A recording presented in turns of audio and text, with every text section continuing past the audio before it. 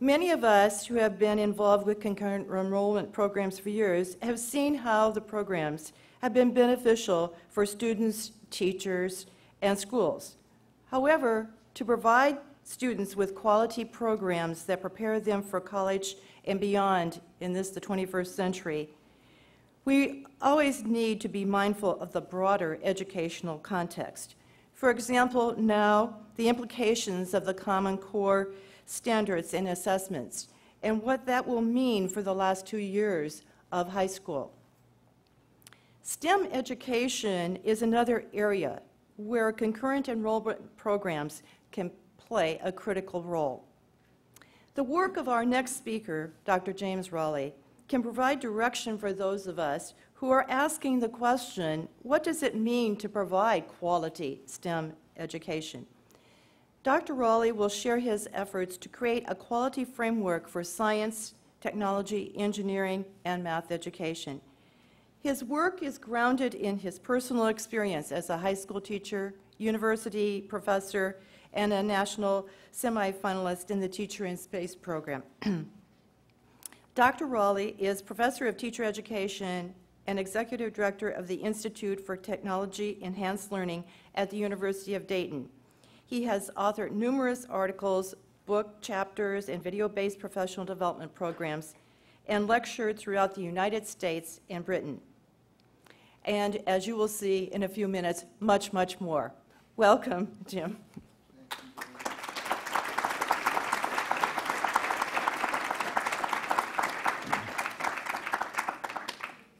Good morning, everyone. Everybody say hi, Jim.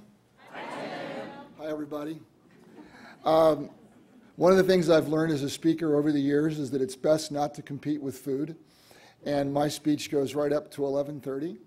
So I think I'm going to make an executive decision that I'm going to try to finish at 11:30, and then I'm going to be available during the time of the STEM panel. I'll be in this room before it starts, and I'd love to talk to you if you have any questions. So let's plan to do it that way. This is my third trip to Seattle in the last year. I was getting to believe that this myth of rain in Seattle wasn't true, so I'm glad I'm getting to see the real thing here. My first trip was about a year ago when I came out to work with Washington STEM, exciting new nonprofit here in Seattle that I think, in fact, recently was named the top new nonprofit in Seattle. They're a really exciting group of people, and I'm so pleased and proud to be working with them. I later came back to work with the Washington Alliance for Better Schools. I was on a panel on STEM education, and one of the people in the audience was Mona Kunzelman. And Mona then called me and said, Jim, come out to the NACEP conference. And I said, what is it? I don't know. And so what a treat it has been to learn so much about your organization. And so when Mona told me that the conference theme was launching students to success, I thought there's some serendipity operating here because I had not talked about my involvement in the Teacher in Space program for probably about 20 years. I was very intensely involved in it before and after the tragedy. So this gave me an opportunity really to reflect on my own evolution as a STEM educator and to share with you some of the work that we're doing to try to bring clarity to the whole issue of what constitutes STEM. So helping students reach for the stars, of course, were the words of Krista McAuliffe from Concurrent, New Hampshire, the American history teacher, selected from over 13,000 applicants to be the first private citizen in space and the first teacher in space. And then to die, of course, tragically in the ill-fated mission of Challenger in 1986. And this is a very scary slide that, for all the guys in the room that are in their late 30s, it's not pretty what happens next. So, good luck with that. By the way, the high class certainly does not refer to me. I've never been accused of being that. It in fact refers to the fact that lessons would be taught from space. And Krista had lessons to teach that were not taught for almost 20 years until in 2007, Barbara Morgan from McCall, Idaho, was able to fly and to complete those lessons for Krista. So y'all know what that is, right? Yeah, yeah. It's the toilet on board the space shuttle. But of course, NASA can't call it a toilet, right? No way, because they have acronyms for everything.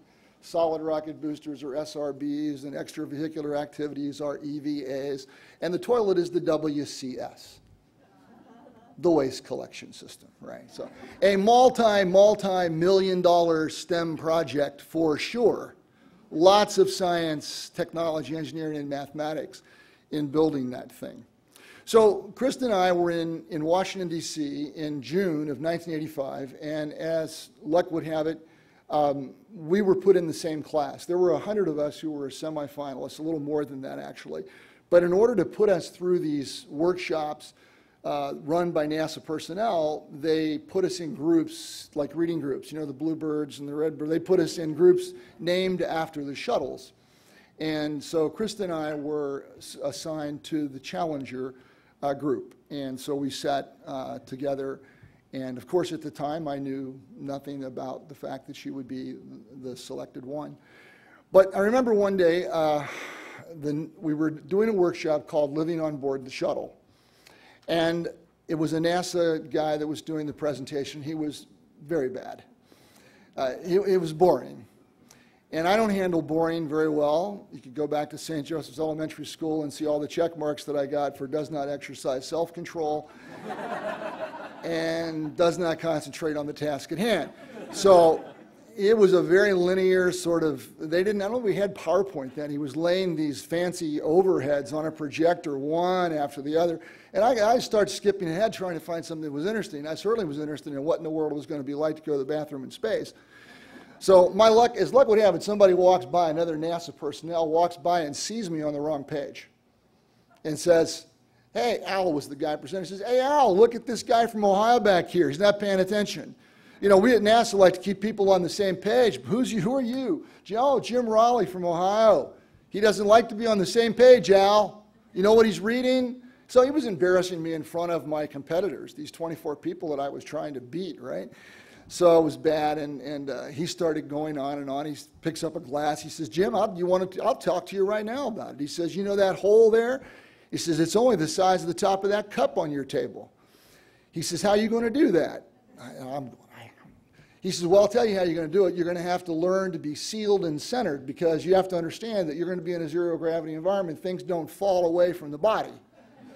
You need mechanical assistance, you see, Jim? And in order to get that mechanical assistance, you've got to be sealed and centered. Yeah, think about that.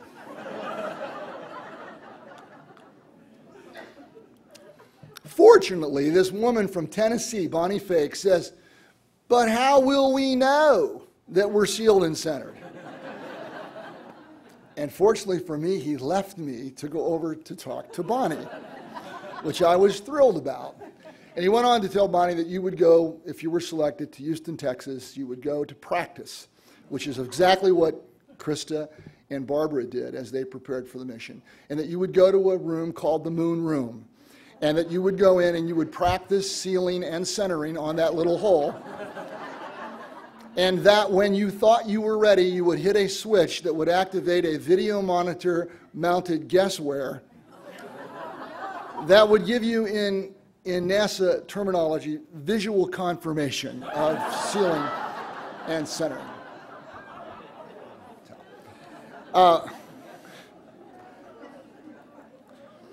We're here today, perhaps, try to get that image out of your mind, to sort of seal our thoughts and to maybe center our thinking on what constitutes quality STEM education.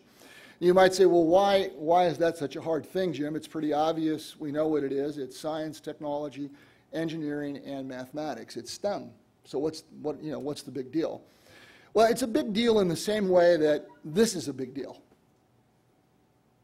Go ask somebody on the street what concurrent enrollment is.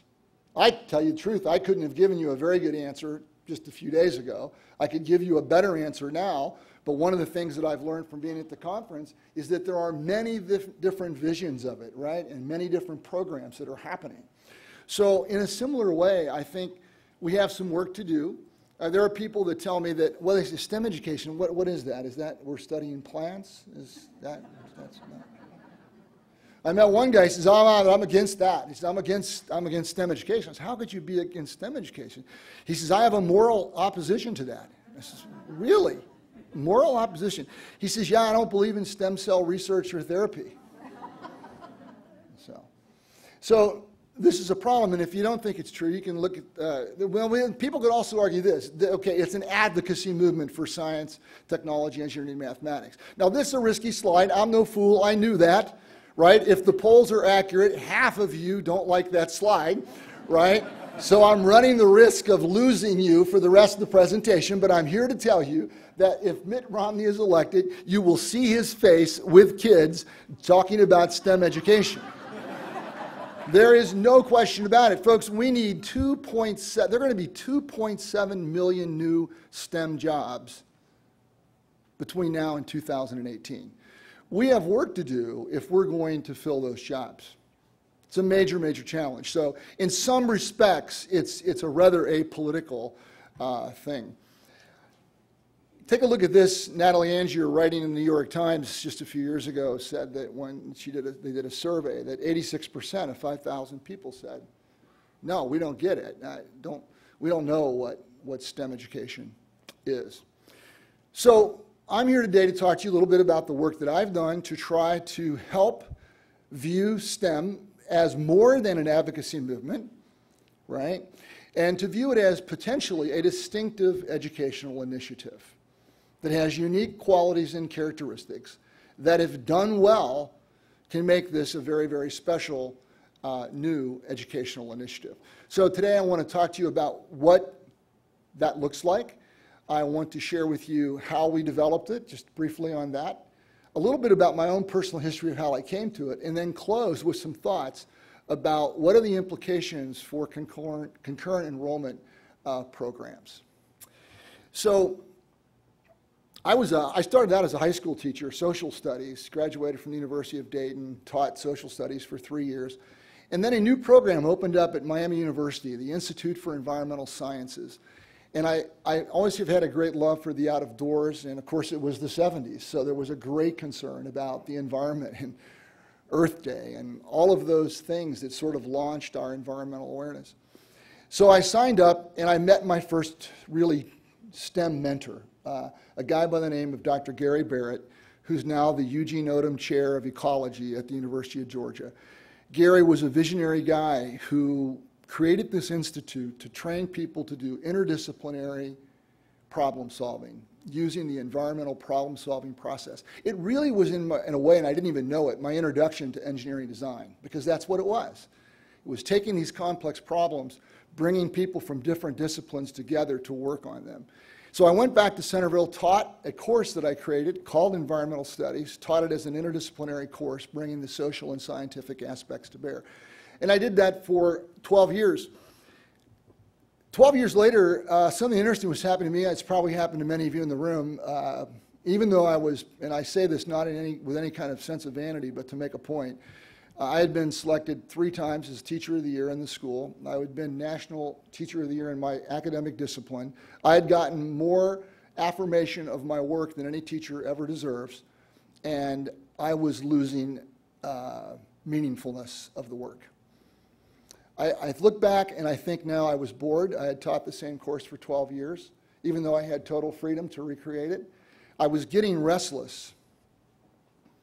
I was thinking the other day that I wonder what would have happened to me if there had been a concurrent enrollment program as a teacher and I had a chance to stretch myself and start interacting with university people. I might have not had to spend all that time getting a PhD and leaving, right? And doing the tenure track and all of that things. But for many teachers, there's not an option. The expectation is you do your work for 30, 35 years, and you do it well, and you do the same thing. And if you don't want to be an administrator, get over it. It's a problem. We have a very flat profession.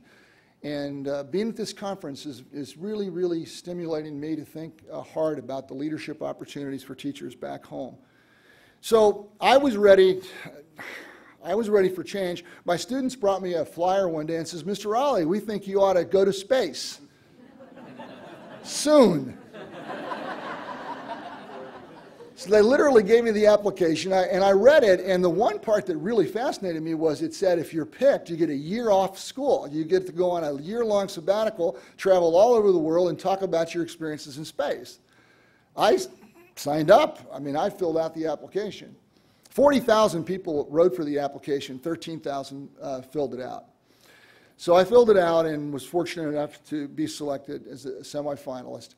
And that was the beginning of a wonderful experience. Krista, of course, was selected in July of 1986. And I was very disappointed at that point in time. Why not me? You know, what did I do wrong? All the things you go through, And then, of course, you don't know you're going to be a lucky loser for the rest of your life, right? So, Krista and Barbara soon found themselves training in Houston, Texas. And then came the morning of January 28th, 1986. I had been in Florida for 4 days prior to the launch. NASA brought all the semifinalists there. We were in meetings. We're meeting with folks. We had a chance to hear Krista speak and so forth before the launch. It was a very surreal thing. I was there for 5 days. The launch kept getting delayed, as many of you might remember. And finally, I decided I just can't stay. I'm going to go home. So I went home, was in my class the next day with 3 TV cameras in the room. I was wired for sound, and I was leading my students through an explanation of what the launch would be when it all went very wrong. So one of my other motivations for being the teacher in space was I always wanted to be on The Tonight Show with Johnny Carson. Krista was on there within 24 hours after being picked. So I didn't make The Tonight Show, but I made The Today Show the next morning with Jane Pauley because the images of me in my classroom had been captured on film and were shared with the national networks, and that's a whole another story. I wasn't so concerned about myself as I was for the families, of course, who were suffering this tragic loss, but it was just an unfortunate thing. I was trying to get my students a break, but these people with cameras never know when to turn them off. I literally said, would you please stop filming? And of course, they didn't. So,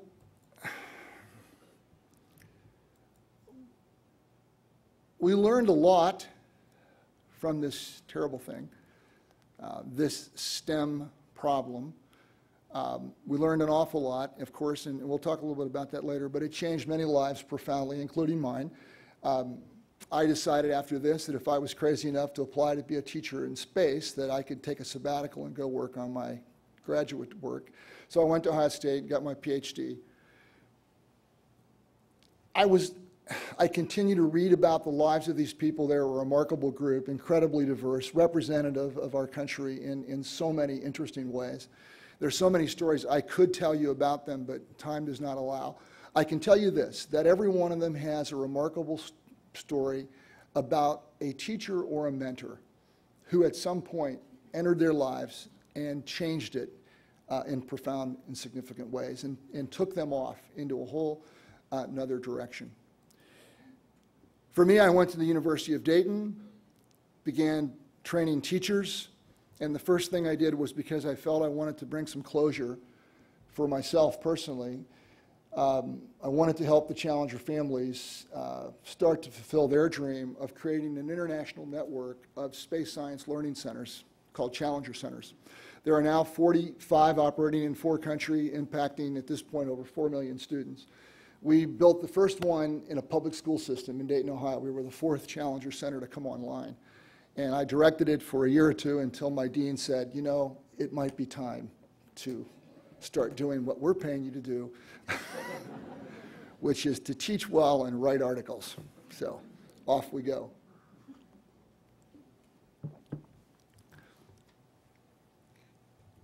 I spent a lot of my early years learning about problem-based and project-based learning. I was discovering that that's what I was doing as a high school teacher, but I didn't know it.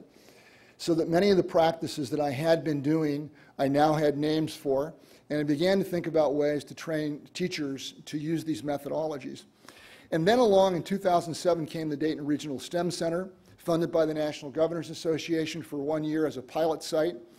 And they were having problems in their first year because their intention was to bring business and industry people together along with classroom teachers and to have the industry STEM professionals, these would be researchers and engineers from Wright-Patterson Air Force Base in Dayton, from our local laser companies, all these high-tech advanced manufacturing companies were going to send employees, and they were going to actually work with the K-12 teachers to develop curriculum. They were having trouble.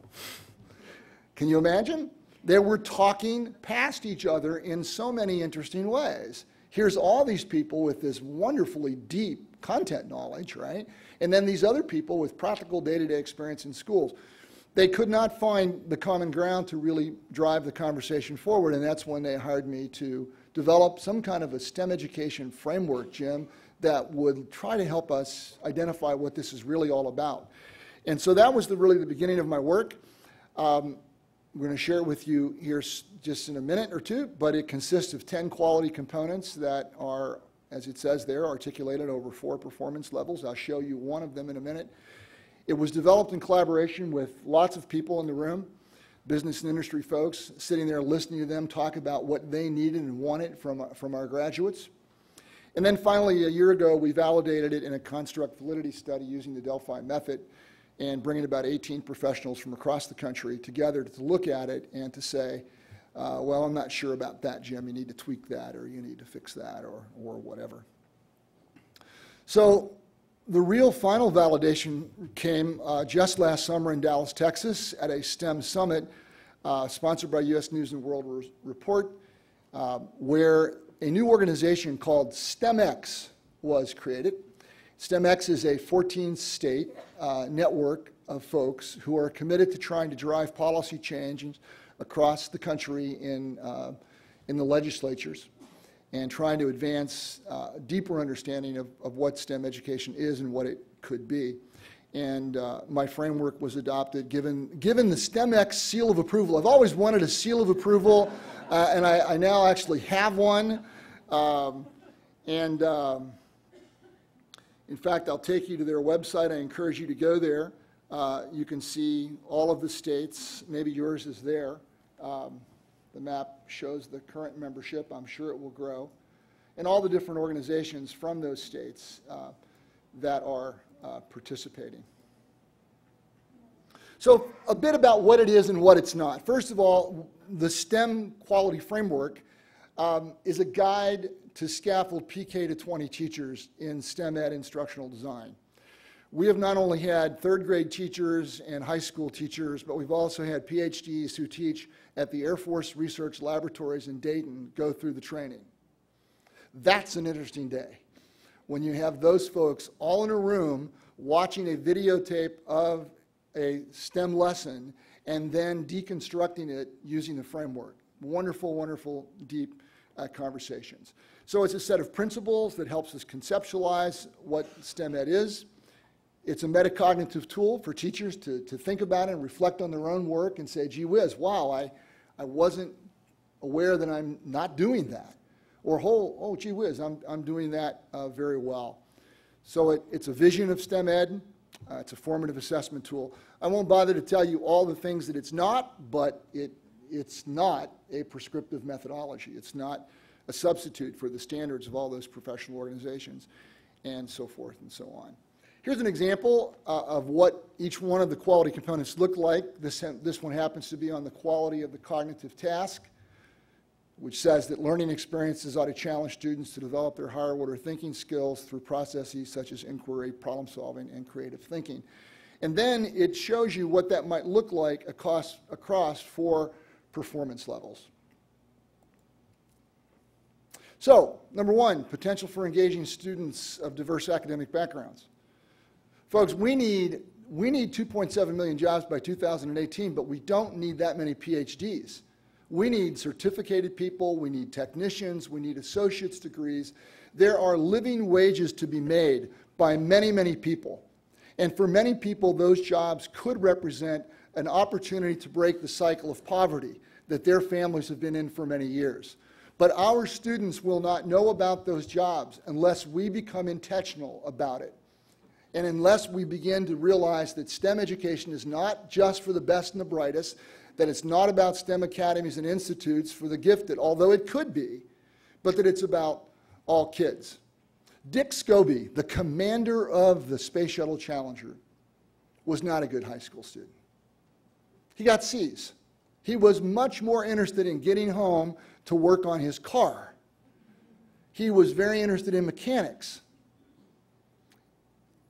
The commander of the Challenger enlisted in the Air Force as an enlisted man and as a mechanic. And then said, I'd like to try, as people began offering him opportunities, and he eventually ended up commanding a space shuttle. And you've all heard those stories so many times. It's about expectations. This is a real challenge, particularly for all of you who work in high school environments where integration does not come easily. Integration happens every day in the STEM field. That's the only way the work gets done. It's the only way the space shuttle toilet got built, is that people have to work together across disciplines to figure it out, right? But we don't do it that way in school. Everything happens in courses. And for how many years have we been trying to break through some of those barriers with very little success? We have to try harder, because when we fail to help students see the nexus between at least a couple of the disciplines, I think we've missed the opportunity to help STEM really be the distinctive educational initiative that it could be.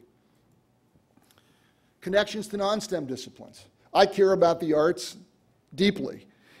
And so STEM education is getting so advanced and so much attention. It hurts me when I see it come at the expense of some of these other disciplines. If you're going to be a successful STEM professional, you need to, quote, read and write across the problem, just like we're reading and writing, or should be reading and writing, across the curriculum in schools, right? And that's where it can start. But it also needs to begin to advance the notion that these STEM problems and the STEM products that are technical in nature have profound social, cultural, and environmental impacts. How can we get kids reading about those things as they're working in math and science class on the more technical side of the problem? The integrity of the academic content is obviously always central. We have to be sure that students are getting the knowledge and skills that they need. And with the Common Core and other standards around the country, we have lots of guidance on that. The challenge is how to make that knowledge stick. Where's the stickiness? Because all of us in this room can talk about the things we've learned and quickly forgot.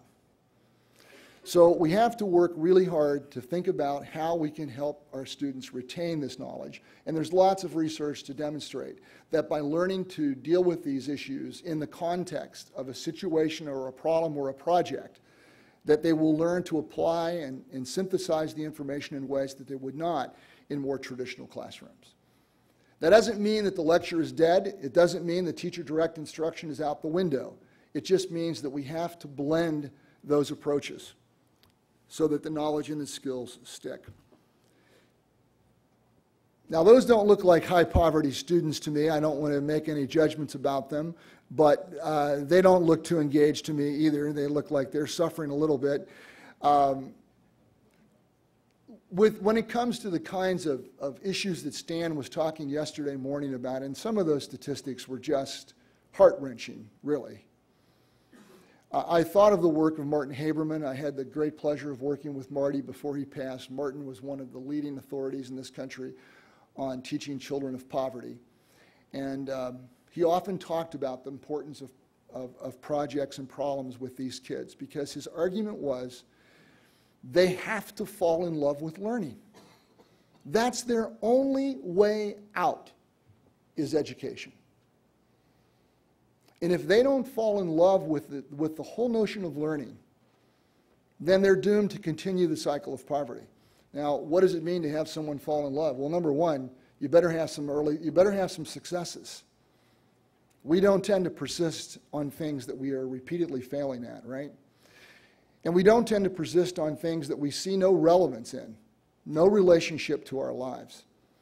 So there's a great opportunity, again, to revisit the importance of anchored instruction, of situated cognition, of trying to place students in those powerful learning environments.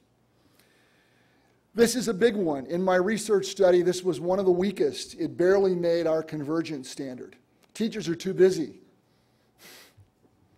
I don't have time for career education. What are you talking about? And yet, if we don't help students see themselves in a future, they may not ever figure it out. And so how can we do this? We can do this in all kinds of ways. We can bring in, and I hate to do this, well, I'm an old guy myself, so I'm saying we need to bring in young, vibrant, enthusiastic STEM professionals and get them in there with kids talking about the work they do and talking about what it took for them to get there. We need those kinds of models and examples. I'm not going to, if I talk to some 19-year-old about being a teacher and they look at me going, holy smokes, man, what are you talking about? They need to be talking to that young person who has chosen this work and is attacking it and loving it. We can bring in guest speakers, but more importantly, the thing that we can do is to try to move toward models of cognitive apprenticeship which actually put kids in environments that feel like the STEM workplace. Now, some people are going, we don't have enough money for that, we can't do it. Yeah, you can. Use your imagination. Simulate it as if they were trying to work in the context of being an engineer or a research scientist. But we have to be intentional about it. I was telling someone at dinner the other night that you would think this might be obvious, this notion of collaborative learning. The research is so strong on the power of social interaction, and yet it doesn't happen in a lot of classrooms. For me, that constitutes essentially malpractice. That's how much we know about the power of cooperative learning, especially formal forms of it versus informal get together in a group and talk. And when I listened to the STEM professionals at the Dayton Regional STEM Center, and they said, what do we want? They inevitably would say, they would repeatedly say, give us people that can get work done on their own, who can take responsibility for a project and see it through, but at the same time have the capacity to take that work to others and interact with them and take the feedback and go back and fix it. And I don't know whose fault it is, but it was very, very clear that they didn't feel like they were getting that nothing in their college education had prepared them to work effectively as a team. And yet it's exactly what we need in the STEM fields and so many other fields of human endeavor. Assessments need to change. It doesn't mean we need to throw out all of our tests and quizzes and all of our traditional measures. It doesn't mean that. But it does mean that we need assessments that are motivational. We need assessments that kids get a redo. They get a, because you know what? That's life. Redos are life. Do you know how many times I've redone this presentation? A bunch. And I'm sure after today, there'll be some more redos. At the Dayton Regional STEM Center, we like to say to one another as we're going about doing the curriculum design and development work, we'll say to one another or to somebody who's a stranger or a visitor, we say, we do engineering design here every day. That's what we do. We're not building cars or robots, the kids might be, but we as professionals are doing that. We're redoing. And so we need those kinds of assessments as well. Performance-based, authentic assessments that give kids a chance to shine in ways that they may not ordinarily. And I've already kind of alluded to this. The engineering design process, very elusive. What do you mean, engineering design? I'm not an engineer. How can I do that? It's really pretty simple. If you look out there and you do some search, you'll find engineering design models for elementary kids. You'll find it for college. It's a way of thinking. It's the way of thinking that any successful person does, particularly in the STEM fields. I actually got a chance a couple years ago. I was invited to teach a Berry Scholars class. The Berry Scholars are the top students that come to the University of Dayton. They're scary smart. And they said, Jim, would you teach them in a seminar called Engineering Design? I don't know. What do you mean? I don't know anything about engineering design. They said, well, no, but you know about problem-based and project-based learning. You know what it takes to work through complex situations. So I said, why not? I'll try. So I did, and we ended up taking on a problem. We're a Marianist Catholic school. We have missions around the world. One of them is a school called Our Lady of Nazareth School in the Mukuru-Kwanjenga slums outside of Kenya. And we decided to help that school by building a science center for them. So we had these 24 college students learning about life in Kenya. And just a mind-boggling experience for me. I actually traveled there, came back that summer. My students went there. He fully equipped the building. They wrote the curriculum. They trained the teachers. It was an unforgettable experience. And I never once talked to them about engineering design. We just did it. We figured it out. And of course, there's tremendous possibilities with technology integration, but the main thing here is we need to get the technology in the hands of the students. The teacher doesn't need to, they can demonstrate it, but how can we get students using the technology to solve these problems and to work on these projects that we challenge them with? So, if you think about this, and I don't know what your reactions are at this point. I don't know if you're going, well, Jim, gee whiz, that sounds like a lot. Or, gee whiz, Jim, that sounds like a lot of what we know about just good teaching and learning. You'd be right on both fronts. It is a lot. And it is based on what we know about effective instruction. So how do we move teachers and university professors forward with that vision of STEM? How do we find what I call fidelity? The analog that comes to me is that of an audio synthesizer or equalizer. I'm not sure which exactly is the correct term. But you've all seen it, right? On TV, there's a singer in a room, and then on the other side of the glass, somebody is sliding these buttons back and forth. That's sort of how I think about it. If we took professional development and tried to drive professors and teachers forward on all 10 of these things and ramp them up to the highest level on my rubric, we would have mutiny. People would be going, wait a minute, that's too much, I cannot do it. I think the challenge is to have them begin to experiment with increasing the energy, boosting the energy, as the technical term is, on those areas that they know they're weak. Maybe they've never used collaborative learning. Maybe they're not doing projects. Maybe they've never been intentional about the career connections. Can we begin to move them forward on those areas? Maybe someday they'll be maestros. Maybe some days they'll be the mixer who has the knowledge of all 10 so that they can then masterfully design lessons that have true STEM fidelity. So very quickly in the time that I have left, I have two things to do. I want to show you some resources that you can access after the conference. I think you'll enjoy them a lot. They're very, very rich. And then I want to conclude with those remarks that I promised you about the relationship to concurrent enrollment.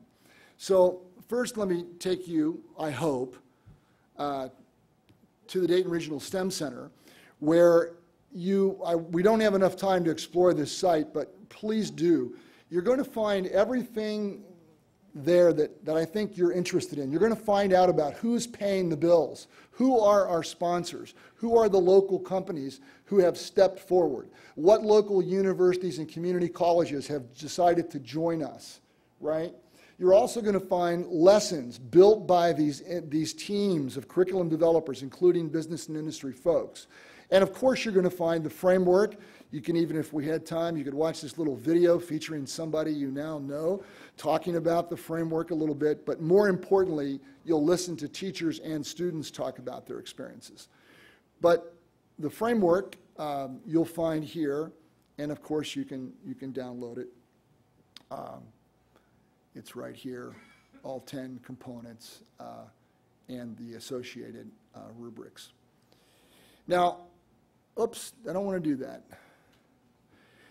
I'm so proud and pleased that of this association that the Dayton Regional STEM Center now has with Washington STEM right here in Seattle. They approached us to say, we want to take your framework and move it forward to another level. And so they've done that. If you go here to Washington STEM, you can go online, and they've created an assessment where teachers and professors and others interested in STEM education can actually take a little self-assessment, reflect on where they think they are currently at. So if you click, you work your way down here and you click on all of these buttons, it will print out what amounts to you to be kind of that audio equalizer thing. It will show you sort of where your strengths and weaknesses are, which I think is kind of cool. So people can begin thinking about what they would like to learn. And then the other thing that I was able to do recently for them in collaboration with them is that once you've looked at your inventory, if you have a low score, you can click on that and it will take you and give you what I'm calling guiding components and aligned practices for planning instruction, teaching, and assessing instruction that would help you move forward with that particular practice. So lots to play around with here at Washington STEM as well. Please go there. Both places are great. So here's some opportunities.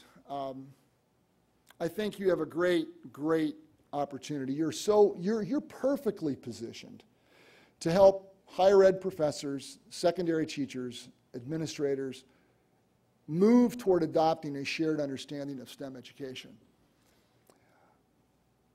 I think you're going to have trouble if you don't do that. I think you're going to talk past each other. Now, I'm not going to say that it's going to result in the loss of a space shuttle, but that's exactly what happened to Challenger. There were technical flaws, there's no question. But it should never have happened. People were talking past each other. The shuttle was never meant to fly in 32 degrees temperatures. It was 18 degrees overnight. People knew that.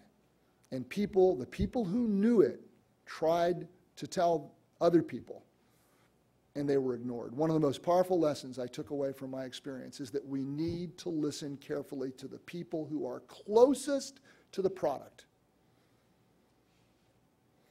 So don't talk past each other. Look, my framework is I don't want people are not going to sing Kumbaya. This is going to be hard conversations.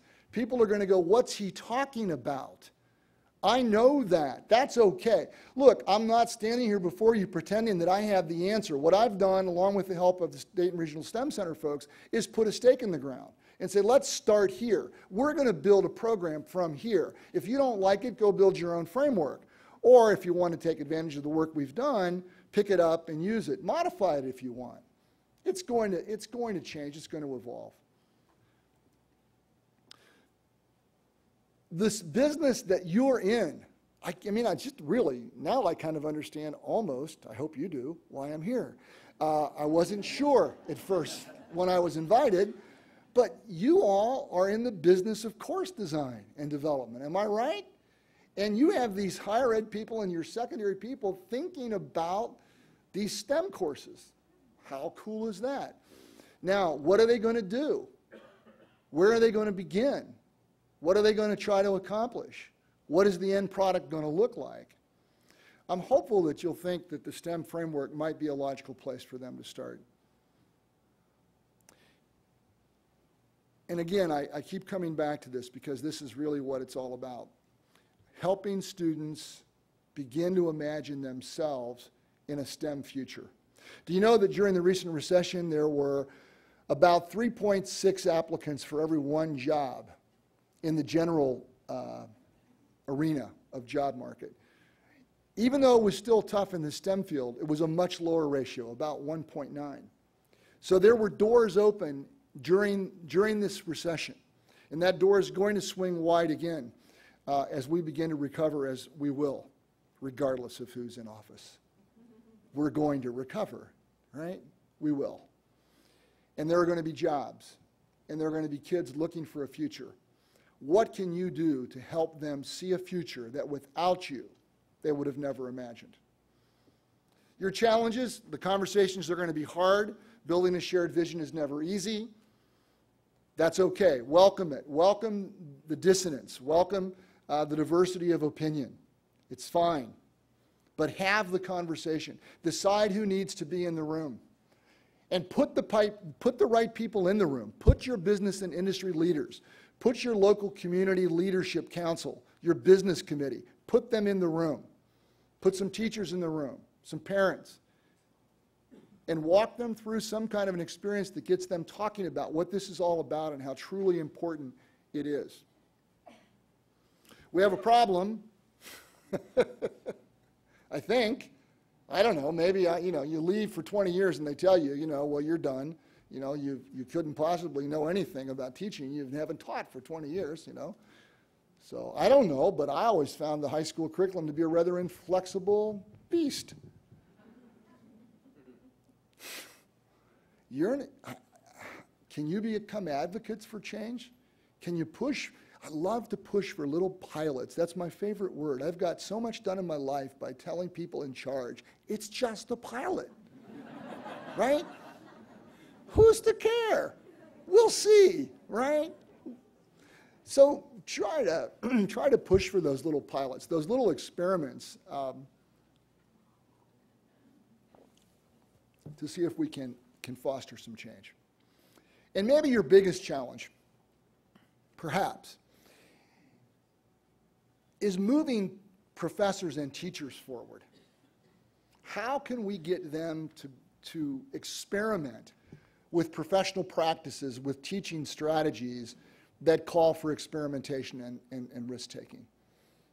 How do we get them to move out of their comfort zone and to move forward? And I know you're all about professional development, and I think this should be and could be a driving force.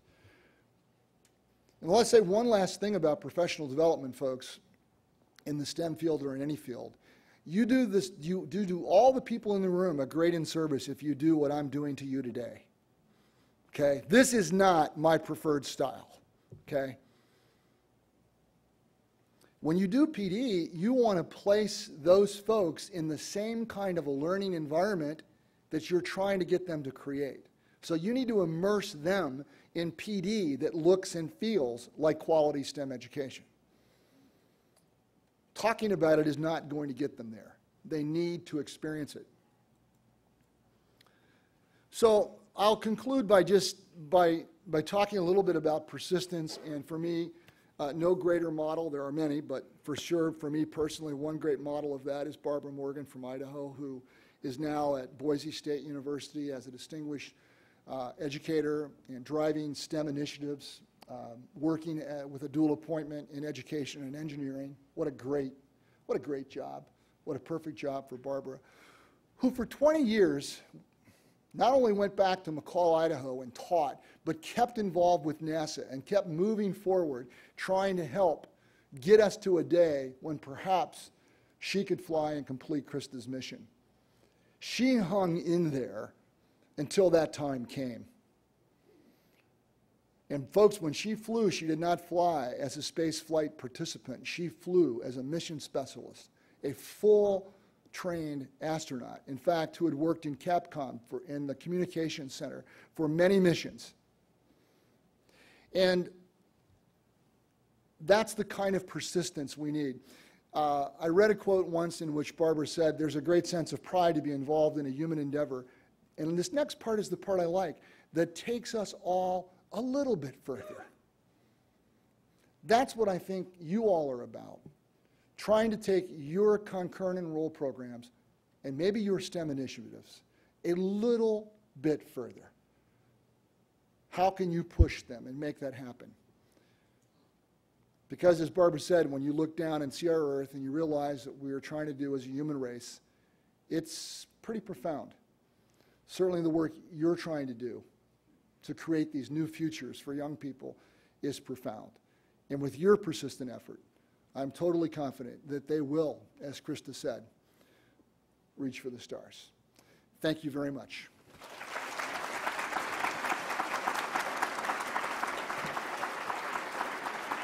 Thank you.